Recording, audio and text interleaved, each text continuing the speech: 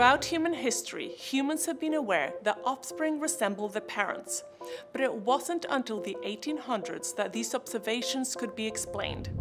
Gregor Mendel, through his work on pea plants, was the first to discover the fundamental laws of inheritance, and thus is often referred to as the father of modern genetics. Mendel probably chose to study garden peas because they were easy to grow and they came in many readily distinguishable varieties. For example, one variety had yellow peas and the other one had green ones. In this case, the color of the peas is called a character, whereas each of the variants, green and yellow, are the traits. As a result of several experiments in which he tracked the inheritance of different characters, Mendel was able to come up with several hypotheses, which we will review using modern terminology. 1. There are alternative versions of a gene that account for the variations of a character. We will call these gene variants alleles. 2. For each inherited character, an organism inherits 2 alleles, one from each parent. 3. If the 2 alleles of an inherited pair differ, then one determines the organism's appearance, and we refer to this allele as the dominant allele. The other allele has no noticeable effect and is called the recessive allele. A sperm or egg, so a gamete, only carries one allele for each character. This is because during meiosis, the allele pair at one gene is segregated so that each gamete receives only one allele from the pair.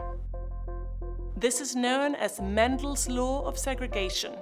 Mendel's second law can be thought of as an extrapolation of the first and is called the law of independent assortment.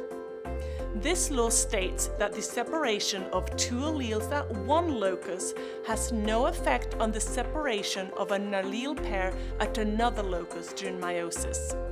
Let's use a Punnett Square to look at one of Mendel's crosses, which looked at the color of peas. In this cross, the letter Y is used to represent the color of the peas. The dominant trait is yellow and is given an uppercase Y. The recessive trait is green and is given a lowercase y. The parents in this cross are each homozygous, either for the dominant trait or the recessive trait. The alleles of one parent are listed individually across the top, while the alleles of the other parent are listed individually down the left side. A Punnett square can then be used to predict the offspring of this cross. This generation is referred to as the first generation, or F1, and their phenotype would be yellow and the genotype would be big Y, little y. The F1 can be crossed to get the second generation, or F2. And once again, a Punnett square can be used to predict the outcome of this cross.